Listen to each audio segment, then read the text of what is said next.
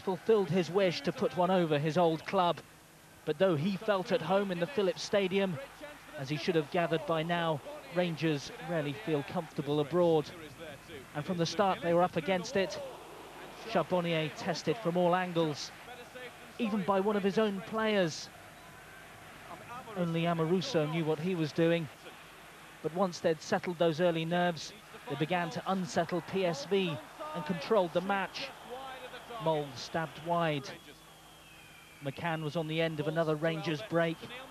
Again, it ended in nothing. Time was running out, but Rangers never gave up, showing all that fighting spirit that got them a draw against Bayern.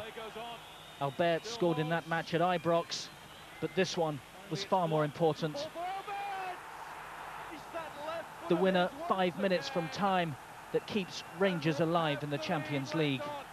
Ollie Foster, Sky News.